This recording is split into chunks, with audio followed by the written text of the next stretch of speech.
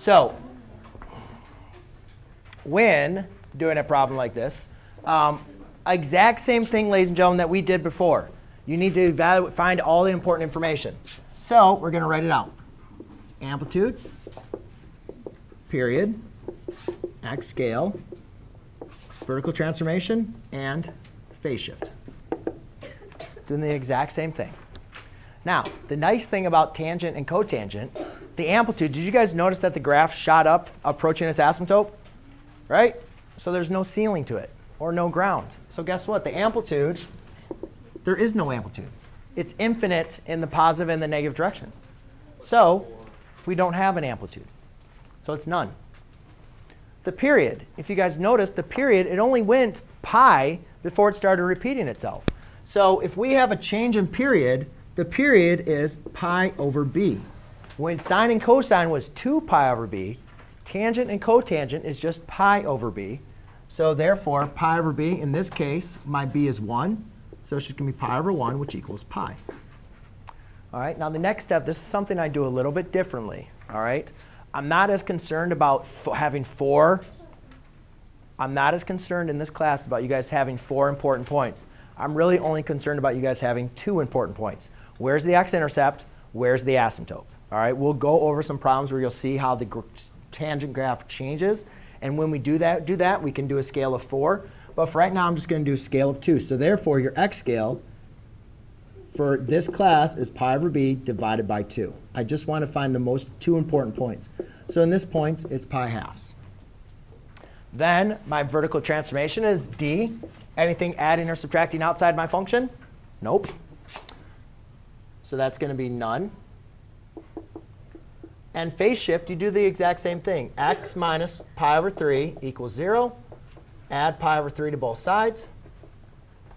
X equals 0. So now we need to graph this. Now, ladies and gentlemen, thank you. Graphing this, we need to, again, remember what does the parent graph of tangent look like. Remember, the parent graph of tangent has an x-intercept at 0, right? It crossed at 0. That was the first initial step. So I can say, all right, well, there's 0. But remember, when we're looking at a phase shift, that's where we can start the graph. So instead of starting at 0, what I'm now going to do, Kobe, is start at pi over 3. Actually, I don't know where 0 is. But I'm going to start at pi over 3. I know that for the tangent graph is going to be my first x-intercept. Now, the next thing I'm going to do, Caroline, is if that's pi over 3, what is my scale? Again, my scale is pi halves. But when looking at that, that means that each one of my scaling points, right, is going to be pi halves away from each other. So now, to find this next coordinate, I need to add pi halves to pi over 3. And this could be a little bit difficult, right? Because you're like, pi over 3 plus pi halves. Well, one thing to help you guys out is just rewrite pi halves as a common denominator. Pi thirds. Instead of writing this as pi over 3, right, could we also just write it as 2 pi over 6? And the reason why I like that, 2 pi over 6, because then I can rewrite this as 3 pi over 6. Right? So then, this is the exact same thing. But instead of adding pi over 2, I'm just now adding 3 pi over 6. It's much easier now to find the next point, right? The next point we know here is going to be 5 pi over 6. You guys see how I did that? Now I can just continue doing that. So I'll just add 8 pi over 6, 11 pi over 6. The same thing. This is what, 3 pi, 2 pi over 6. The same thing for tangent. I like to go in the negative direction as well as the positive direction.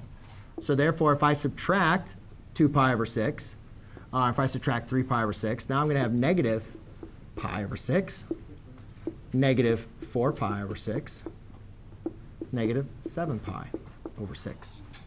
Yes? Where's the other axis? I haven't created it yet. Now, if you look at it, I go from positive to negative. Therefore, my y-axis has to be between these two values, right? So therefore, I can just draw it. All right? And the y-axis is not really as much as important as far as you're scaling on the x-axis. So now we know we start here.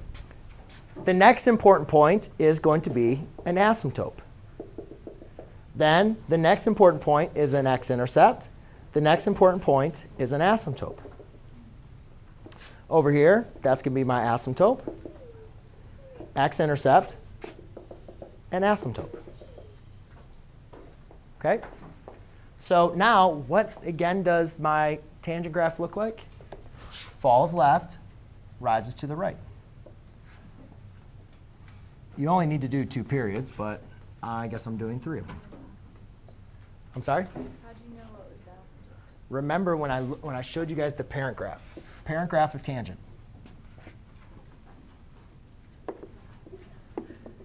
There's 2 important points that I talked about with your x scale.